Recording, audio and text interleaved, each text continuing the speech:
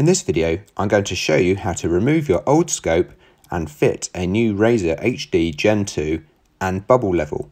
I'm going to go through the entire fitting process and leveling process.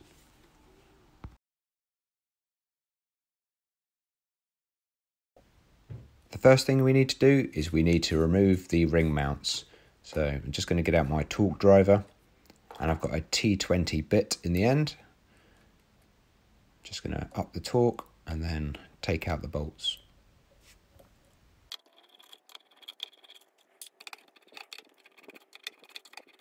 With the bolts loosened off, I can just take off the top of the ring mounts and then gently remove the scope.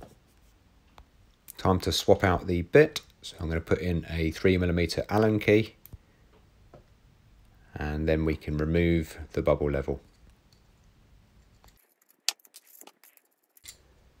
Once we've removed the bubble level, we can just put that to one side and then swap the scopes. And then we need to fit the bubble level to our new scope. So as you can see, I'm fitting the bottom bolt first. And once I've done that, I'll spin it around and then put the bolt in on the top.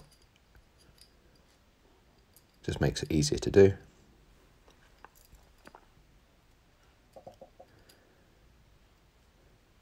So I'm not going to tighten it all the way up, I'm going to leave it relatively loose.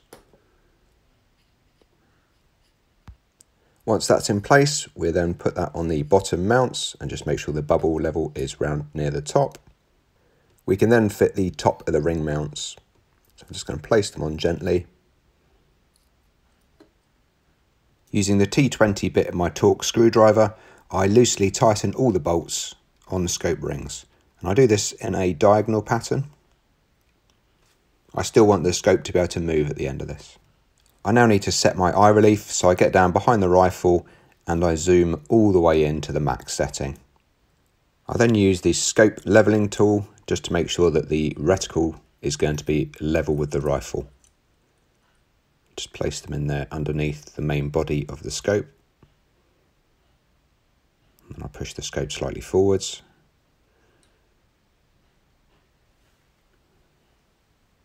Get back down behind the rifle. Once you're down behind your rifle, slide your new scope all the way forward in the scope rings, and then once you're looking through the scope, slowly slide the scope back towards your face until you have a full field of view. Once you've got a full field of view, then you know that you have now set the correct eye relief. The leveling tool will ensure that the scope remains level to the rifle. Just squeezing it here just to make sure it's tight, and then making sure I've got 18 inch-pound set on my torque driver. I'm then going to do up all of the bolts in sequence on the scope rings using the diagonal pattern. This ensures that all of the bolts are torqued correctly. Once they're all set, I then remove my leveling tool. I can then stow that away. Once that's away, I then get out my tool from my scope box just to loosen off my turret cap.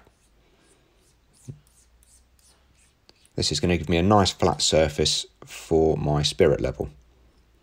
So my spirit level, as you can see, the bubble is nice and central. The rifle has already been leveled.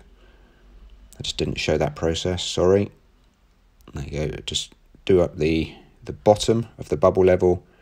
And then the tricky bit here is just making sure that the rifle stays level whilst you're doing up the bubble level on the scope. Quite a fiddly little job, this.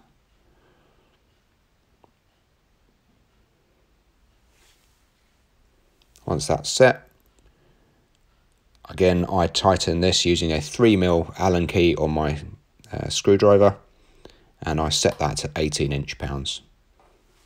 And that is it all set up nice. Just going to put the scope cap back on